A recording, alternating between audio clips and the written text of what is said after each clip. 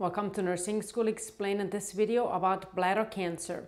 As always, we'll go through the order of operations, the way we look at a certain disease process, the same way. So starting with risk factors. People between 60 and 70 years old, and especially female patients, are at higher risk for bladder cancer, as well as those who are smokers. So 50% of people who smoke is likely to get bladder cancer. So very important to focus on our health prevention efforts and education here. Also women who've had radiation therapy for cervical cancer and patients who are on Actos, which is a diabetes medication, an oral medication, are at higher likelihood to develop bladder cancer.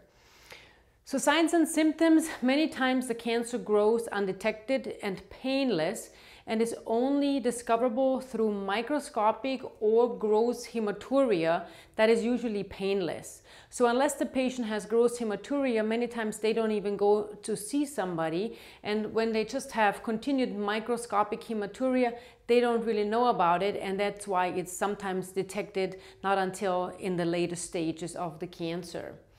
Other symptoms might include dysuria, frequency and urgency of urination because of the irritation that cancer causes. Now, for diagnostic tests, a urine cytology is usually sent off, and that basically is a test to check the urine for any malignant cells that are spilling in the urine sample. But the most reliable test is a cystoscopy with a biopsy. And a cystoscopy basically means a scope through the urethra inserted into the bladder, where the physician can take a look inside the bladder to take a closer look at that tumor, and then also obtain a biopsy and send that off to the lab for analysis. And then, as always, we can check ultrasounds, CAT scans, and MRIs to further detect any invasion to surrounding organs or any metastasis and so forth. As for treatment, so it always depends on the staging and the type of cancer that has been detected from that biopsy, from that tissue sample. So if it's a relatively small tumor that is non-invasive, a transurethral resection can be performed, which basically means that through the urethra, a scope and instruments are inserted and the tumor is removed. Next up, so for cancers that are a little bit of a higher stage, a segmental cystectomy will be performed, meaning a segment of the bladder will be removed, removing that tumor and hopefully any surrounding tissues that are also affected. Now, thirdly, if the cancer is invasive or involves the entirety of the bladder wall, a radical cystectomy is performed, and that means that the bladder completely is removed.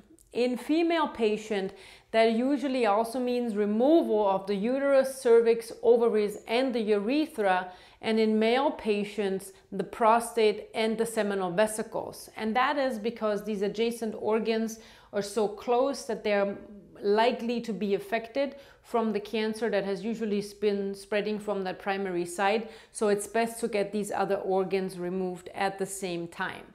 So now if we're left with a cystectomy, meaning that the bladder is completely removed, some sort of a urinary diversion has to be created to let the urine drain from the kidneys because the bladder is no longer there.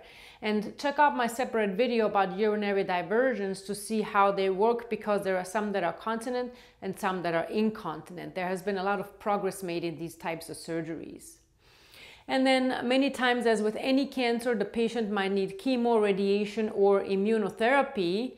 And there is also a therapy available that's called intravesical therapy, where the vesicle here is the bladder. So a chemotherapy agent or immunotherapy agent is instilled into the bladder through a catheter once a week for about 6 to 12 weeks. And while this agent is instilled into the bladder, the patient is instructed to hold it as long as possible and also change their body position so that that agent that has the medicine has been instilled into the bladder can kind of swoosh around in the bladder and treat different sites, and then hoping that these agents will help to locally treat the patients or the tumors, and that is usually for not so advanced cancers. And all of these treatments that I just discussed will require frequent cystoscopies after any of these treatments to check for recurrence of the tumor, to check for the urinary diversion, the patency, and those kind of things to make sure everything is flowing well. Because keep in mind, everything upstream from the bladder or any kind of urinary diversion involves the kidneys, and they are such an important organ that we definitely want to keep a close eye on. And then as for nursing care for patients with bladder cancer, we want to make sure that we know how to manage the different kind of catheters and diversions, and of course educate our patients on how to manage those devices at home. After a surgery, any kind of surgery that involves the bladder, it's always good to instruct the patient to drink large amounts of water for about 1 week to flush out any kind of scar tissue, to flush out any bleeding, to dilute any clots that might be forming, because just like on the outside on your skin, on the inside of your bladder a scab will form and blood clots can form, and then if they're not dilute by large amounts of water, they can clog up the catheter or any kind of device, and then again we have a clogged up problem and we might be affecting the kidneys. The patient should expect the urine to be pink because it's been diluted with these large amounts of water, but they also should be cautioned that if there's any bright red urine, that usually means that there's fresh bleeding. So maybe that healing tissue on top of the removal of the bladder cancer site has opened up for some reason, and bright red blood usually means active bleeding, so they should notify their physician. 7 to 10 days or 7 to 10 days after the surgery, the expectation is that the urine will look anywhere from a dark red to a rust color as things kind of start to heal, and that's a nice sign of the healing process. Certainly we want to manage the patient's pain, and if narcotics are involved, also administer a stool softener and educate our patients appropriately.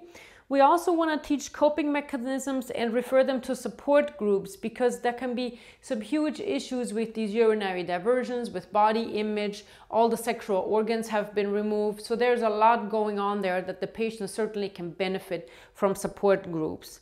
And also we want to focus on body image and sexuality, again, because of the sexual organs that have been removed, and body image for any kind of urinary diversion that the patient might be having.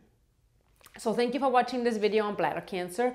Please also check out the other videos where I discuss the different types of urinary diversions, so you can learn a little bit more about those, how they work, and how the patient will benefit from one versus the other after, of course, they've discussed the options with their surgeon. Thanks for watching.